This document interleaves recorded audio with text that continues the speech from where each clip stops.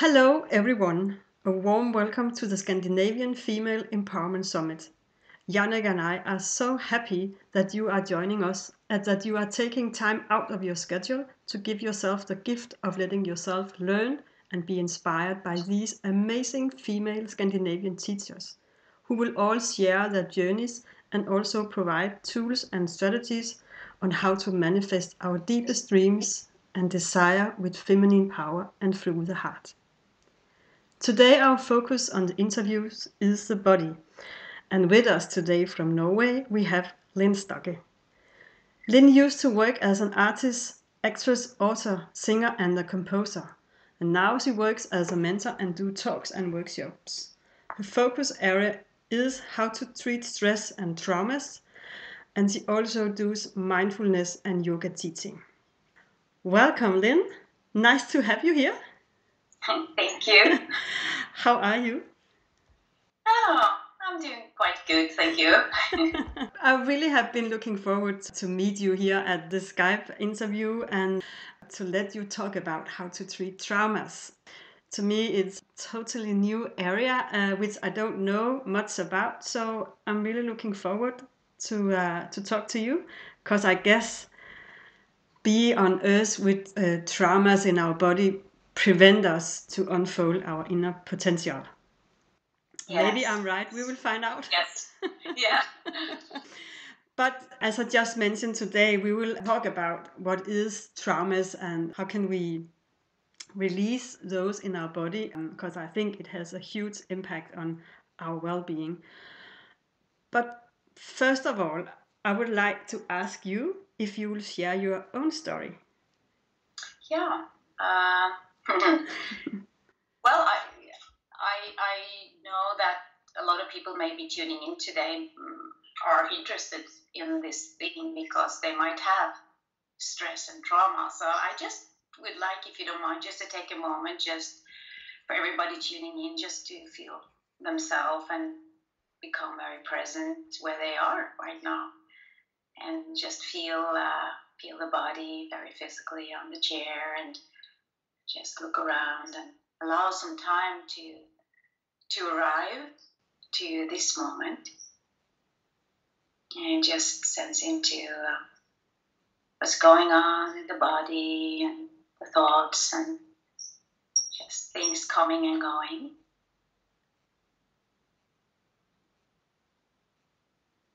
Just feeling the heart, what's going on in your heart right now, and allowing it all to be, and maybe touching the heart with a hand physically, and just it's a way of accepting yourself as you are, and a way of saying, this is me, my experience right now, and it's okay.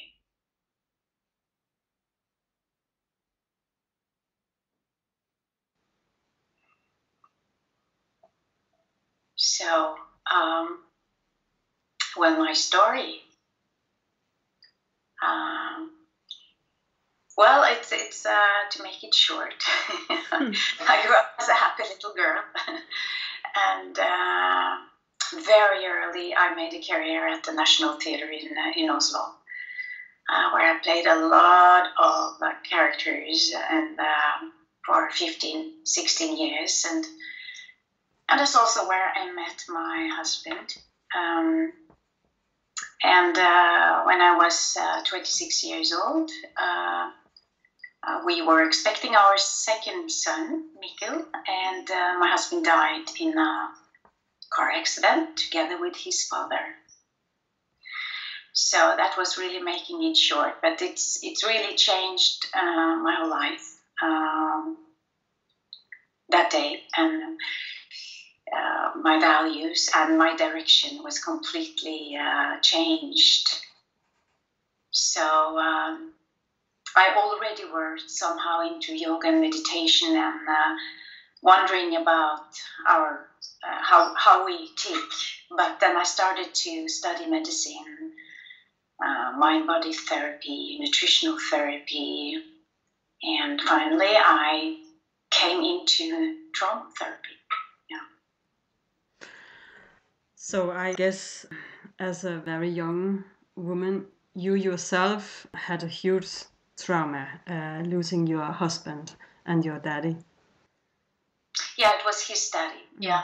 So that was really impacting my life. But I see also that we all have traumas, but we have I have more traumas. We all have different ones, big and smaller ones. But that was really impacting my life. Yeah. And changing it completely. Yes. Yeah, of course.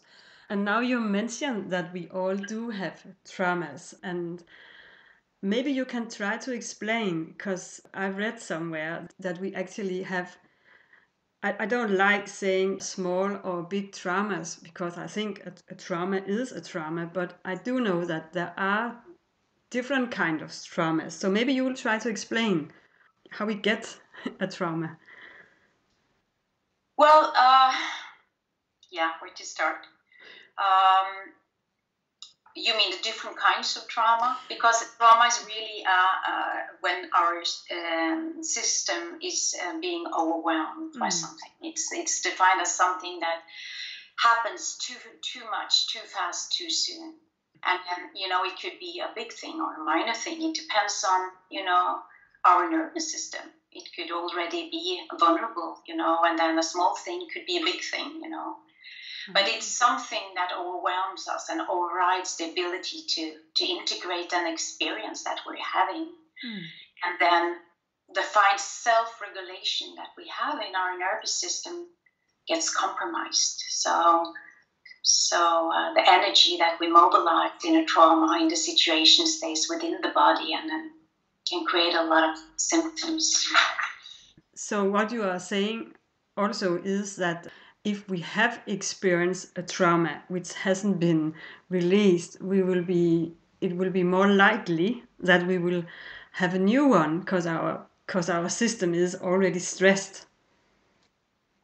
Well, we are definitely more vulnerable when we are holding trauma, unresolved trauma chronically, because we have a lot of stress hormones flooding our bodies, draining our bodies, making it's difficult to be present in our lives. It's often difficult to relate and have healthy relationships. So having that going on, it's like the trauma itself is kind of asking for a resolution. It kind of comes up in different ways. Keep coming up to try to be healed in a way. Ask to be healed, resolved, because I think it's something in our body that is really designed for healing, and there's so much support in our bodies on all levels to heal. So, yeah. And now talking about what is a trauma, I read somewhere that, of course, I guess that being in an accident or getting raped, something else which might be a huge thing, will, of course, make a trauma in you, but also small things. Like if you are going to the hospital as a kid, I know it's not a small thing, but there is some different kind of traumas, right? Yeah, well, the ones I work with, I have a specialization in shock traumas, which with SC therapy, which is and also developmental and relational traumas. So that's kind of difference. But the shock traumas, if you want me to talk a little bit of each of them, it's a shock trauma. It's something that happens at a specific time and place. It's a rape, accident, sudden loss of a person that you love. It could be also being at the hospital, experiencing something. But in a shock trauma, it happened at a specific time and place, so you have some information. And so it's actually the impact of an acute, devastating incident that leaves the individual kind of frozen in the time that it happened, in fear sometimes, and frozen in that time. And so the aim of that therapy is to support the individual to come out of that response and into the here and now, to be present with the here and now. And also that, a lot of that survival energy that the body mobilizes through and critical incident, it needs to be discharged and integrated as a part of the individual's healthy life force again. Okay. So it can be very draining to hold the trauma in the body because it takes a lot of energy to hold it, Yeah. Then you have the developmental traumas, which leads to relational traumas, which is not one single traumatizing event, but rather ongoing experience of neglect, abuse, misattunement, often from one of the caregivers. And, studies show that neglect from humans is far more devastating for us than events happening from a non-human source. And this has often been going on for years, so it's a little bit more unclear, but it causes an ongoing nervous system activation and forms chronic patterns and beliefs of lives, that leads to developmental immaturity and on certain parts of life. It doesn't have to be in all parts, but it can be in certain parts of life. So what the aim of the therapy in that is often to restore, that what was lost in that, rebuild trust, rebuild connection, and learn to trust our own needs and speak for ourselves. And, we can have different pieces that needs to be restored. So what you are saying, because this really surprised me, that being in, for instance, a family with parents who are not able to take care of their own kids will make traumas as well. Yes, absolutely. I mean, for a child to not be met, or be neglected, it causes a lot of stress in the system. It reaches out for connection. It's natural, and then when it's not met, it can cause enormous harm. And what sometimes happens is that the child turns it against oneself. I must be bad. I can't deserve this. It's shut down.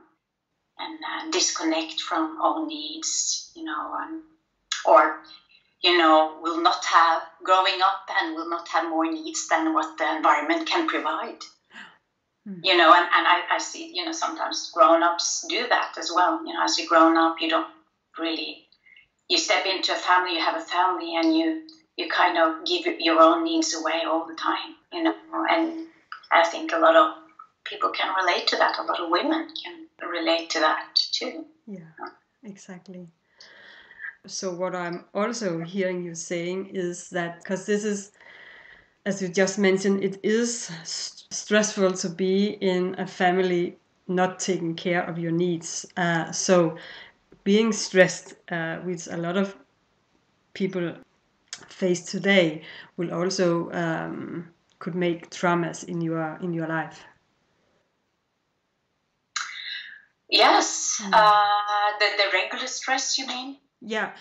When you grow up, and you are met with firm eyes, with a heart, with a connection, you kind of build your life on a not very solid ground. You get very vulnerable for in life.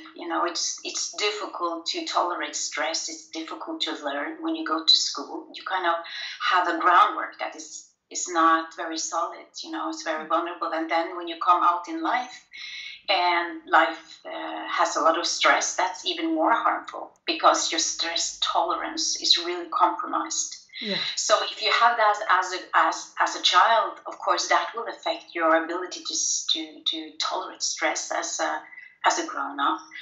But also another shock trauma can also do that. Yeah. But I think also it's important to say that stress in itself is something that is also very good, and that we have healthy stress.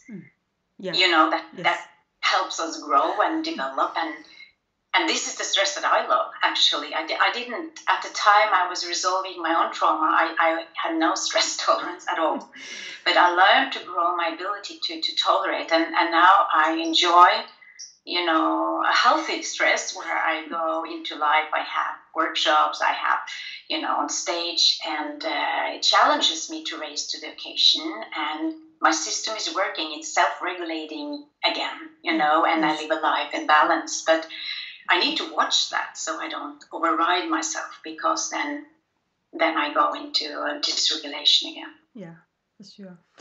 Linn, I read on your website that there was one more kind of traumas, and that's relation traumas. Could you somehow try to explain what that is and the difference between relations and development traumas? Well, developmental traumas causes relational traumas later, because it's difficult when you have not been met with a healthy connection, love, and your core needs, learn to tune with yourself. It's very difficult to tune to in relationships later in life, and for children that we long for a relationship, but some for growing up when the relationship was disconnected or maybe hurtful. It's very difficult to be an adult and long for a relationship that you at the same time feel as dangerous, because it's that old trauma been going on. So that really shows how important it is to see that and be oriented in what's truly going on in your life, and so that you can unlock it and separate it from your life that is truly going on now as an adult. Yeah. So this is how it affects our mind and subconsciousness. But I'm also interested in how does a trauma affect our body?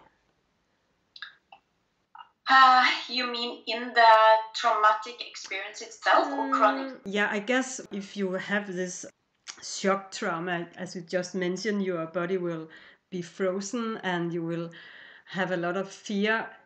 And I guess that in that moment, yes, your body will frozen. But what will happen afterwards? Will this stress... Well, I think it's good to know one thing, that it's, we are designed for life. I think that's really important to understand, that we have a nervous system and a body that's really designed to survive and designed for always keeping us in balance if it's not overwhelmed. And so we have, if we cut ourselves, everything works to repair the cut. We can eat a lot of junk food and the body is really trying to restore what we did without even noticing, And the same with the nervous system, that it's really designed to experience existential experiences and then restore itself into equilibrium again. So we have this beautiful, unnatural regulation, self-regulation. So when we experience a life-threatening event that we experience as a life-threatening, the body immobilizes a lot of energy, to get us out of it. So it's really like into the whole system. It's fantastic. And the brain tries to orient what is going on, how do I get out of this, and then we go into the fight or flight response that we need to survive, And when that works fine and we got out of the situation, it's completed, and then the brain and the body just need some time to maybe shake, it's our body's natural discharge, to shake, and the brain needs to integrate what happened, and then we're fine. But when trauma happens and this self-regulating mechanism of the body is compromised or overwhelmed or disrupted, the energy, this enormous amount of energy gets stuck in the body. And that's when we get the trauma, it's really... And in SC therapy or in therapy in general, I think we say that it's really stuck in the psoas muscle, So it's really to get to that, those tensions in the body can really release a lot too. So, but then, it takes a lot of energy to have that in the body and hold it down. So when we have that unresolved, we have this chronic flow of stress hormones and so on that really can create a lot of disruption and imbalance in our bodies. And it's really not healthy. And also in our relationships, I think it's interesting because, as you just mentioned, our body wants us to survive. So it actually acts very in a good way when we face a kind of shock traumas. But what is interesting, in my opinion, is why don't we? I mean, I read the book with Peter Devine, who has worked with traumas as well, and that is my background, SE therapy. Yeah, and what he noticed was that the animals are doing this shake work to get rid of the energy, but I wasn't aware that we could do that as human as well. Is this a kind of habit we've forgotten since we don't do it?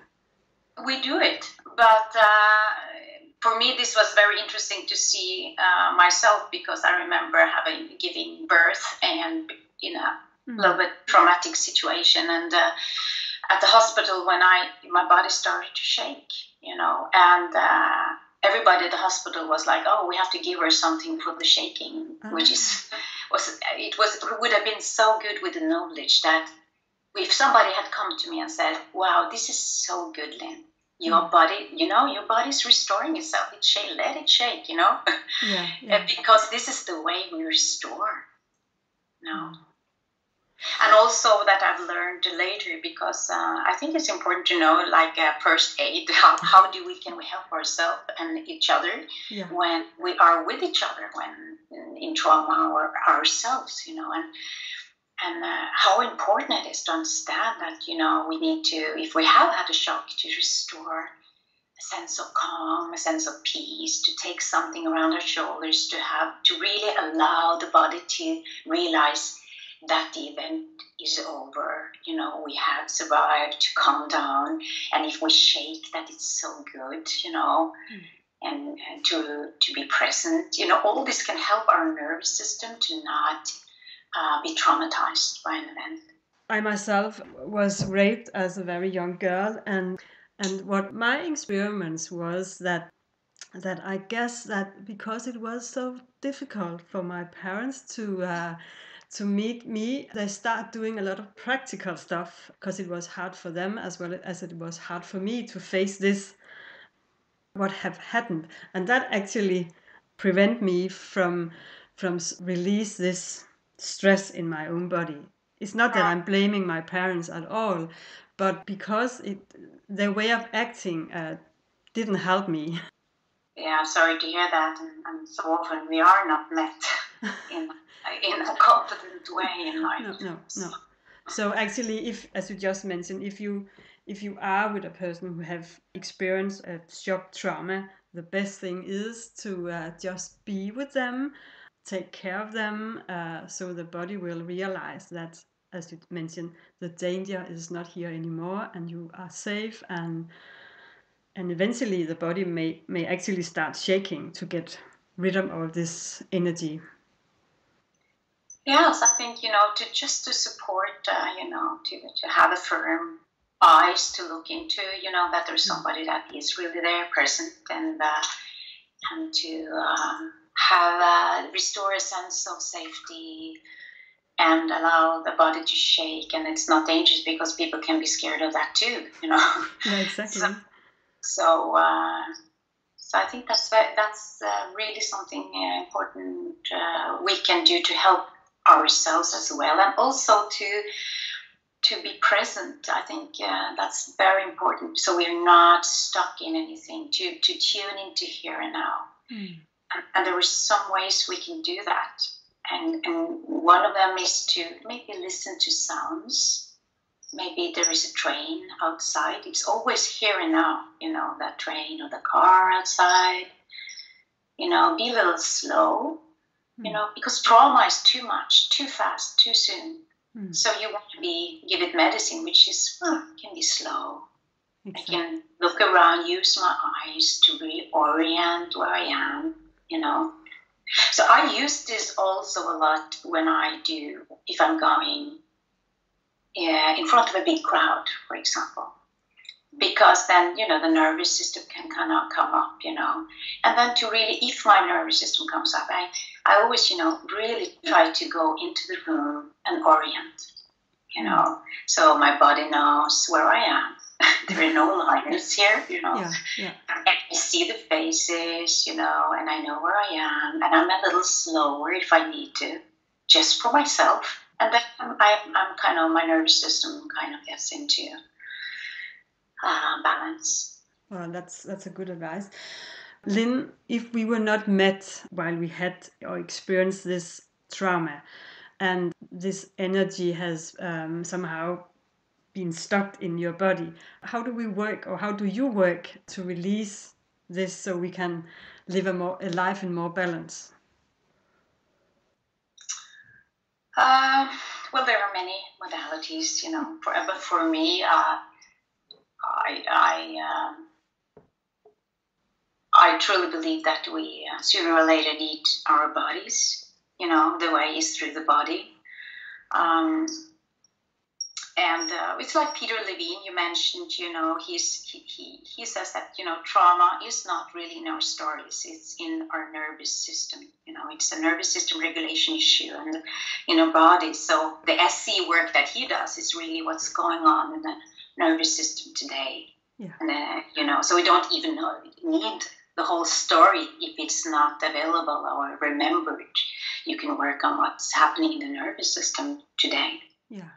So it's but the development of traumas, we need more things. But I think there's not one way, but many. And I think it's really important to find your way and to learn to trust. I went this way myself, and I did a lot of choices that were not so good, but that taught me to where I was supposed to go for. And I find myself in my own body. It's been such a remarkable change, you know, such a restoration of goodness and peace and stress tolerance, and you know, so it's really been, for me, it's been, and that's why I teach NARM and SE, because and yoga and meditation, because a combination of that.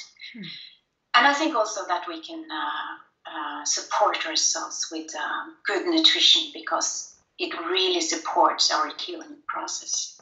So what you are saying is that working with our traumas is, you can do it by working with your mind, your thoughts, your subconsciousness, but you can also work with your nerve systems. And to do that, you have to work with your own body. Is that right?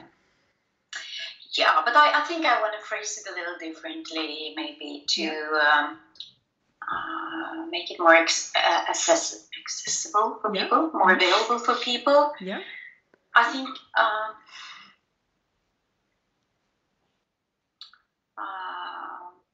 to make it more practical, you know, if there is a trauma, there's a lot of drama going on, dramatic thoughts, you know, come on fast, you know, there's a lot of fixation on what's the problems often, you know, in life. So I think, first of all, to work with your trauma, I think to work with a balance first, you know, because that gives a foundation to work with the trauma that is much better.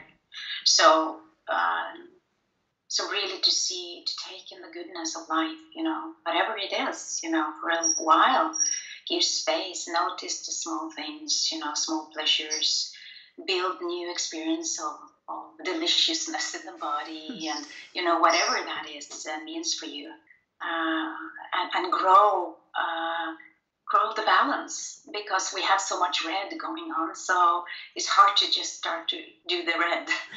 So do blue and fill in with blue, and if that's meditation, if that's peace, if that's, you know, and then you can make that makes, you know, the work on whatever remains more available. Yeah. But I think, you know, it's also important to know that in order to get into a room or get out of a room, you have to get in. So, you know, you have to meet it, you know, at some point, but to know that you have the time and give yourself the time you need to find your way, because I think the body has fantastic wisdom to show what is needed. and to start finding the trust in that, and to take small steps, because again, trauma is too much, too fast, too soon. So small conscious steps is really what grows the healing, and what the small things we discover, and we can discover suddenly that we can tolerate ourselves in new ways, and we actually can tolerate our lives, fear and sorrow, and find new options, and Yes. so it's really giving yourself time and be curious and interested. And then it will happen, I think, through the body, and goodbye the body, but not pushed in the body. No, so maybe you will please share how it changed your life, work with your traumas. Oh, yeah, it really, sometimes I wonder where I'd be, what I've done without it. I'd probably be at the National Theatre still, if I hadn't. But it really got me into focusing on what's really important, and also valuing life, and so much deeper, I think it's been a journey to undo the trauma. I couldn't undo the trauma, but I could discharge the stress in my body, which has been really a journey through yoga and through therapy and understanding what's going on. And I feel like a different person today. And for my heart, that has healed in a different way. It's more about maturing. I think, a maturing capacity to tolerate my own life as it is, a growing compassion. That has also been very good, because I feel like I can also be with other people in a way I could never have been before. So... And that sounds beautiful. I mean, what you just described, it seems like you are in totally balance and enjoy life from where you are and meet the world from a warm, nice place inside you. Yeah, it is. I would say it is from a place that do not object to my pain of losing, the loss I had. It's a kind of embracing my life as it is, and that is what has grown under the years. Yeah. And I think that's important to know, because I was one of the writers on a book that came out this 2017 about post-traumatic growth, which people don't really talk about because it's not so accepted. But there is a side to what there is a possibility of, I would say, maturing and through a post-traumatic event. And there were some great stories about that. So it doesn't really take away the pain, but it involves also growth and the deepening of the heart that is experienced by many as very beautiful as well. Yeah. And as you mentioned in the beginning, we will all face traumas in our life. So it's about learning how to be with them, transform them, and doing that, be able to live our life with what is. Yes, and I think, being present, is such a huge tool, to be present with our bodies, our lives, because then we get the information to support ourselves, and not run away from the places that are weak within us or that we need to see. So to be present, we can support our balance with nutrition, we can support ourselves if something happens. We are not abandoning ourselves. So the chances of traumas are also not so big anymore. We're not so vulnerable for traumas anymore. So we can do a lot by living a good, healthy life. But a lot of people don't do that, like 7 days a week. We just question our bodies and chemistry, and we don't know how to support ourselves emotionally, you know. So bringing awareness from moment to moment is a very good tool. It is. And I always ask my guests to share their best advice. But what I hear you saying is that to be kind to yourself, and there are so many different ways to be that. So it might be about what will help you the most, because somebody will do yoga, somebody will focus on the food, somebody will focus. There are a lot of stuff or things to focus on, as long as it is to being kind and gentle to yourself. It will help you prevent and release from traumas. Yeah, I think that's beautifully said, and I think not to stress with these things either is important, because then it becomes so many things that also takes us away from ourselves. So I think just to trust that if you are with yourself from moment to moment, you will get the information you need, and it will come in the timing you need. And at one point, it might be some imbalance in nutrition, or something else. So to just relax and be present is a good start. Yes, it is. Well, Linn, I want to thank you very much for sharing your story, your advice, and your wisdom about how to work with traumas. For me, it was really interesting, and thank you very much. Thank you so much for inviting me. Of course, it is. Creating this event is really, really good to spread that information, and people can have more information and reflections together. It's really good. Yeah, and we are so grateful that we have this huge support, and so many speakers and trainers who will share their wisdom. So once again, thank you for that. To those who are listening, I just want to say, remember that you have access to the day's videos for 24 hours. But if you don't have the time to watch or listen, or if you want to listen and see once again, you can get full access to all the materials for 6 months. Please visit our website to find more information. And for now, I just once again want to say thank you to Linn. I wish you a nice and warm day, and as well to those who are listening. And remember to shine the light that you are. Goodbye.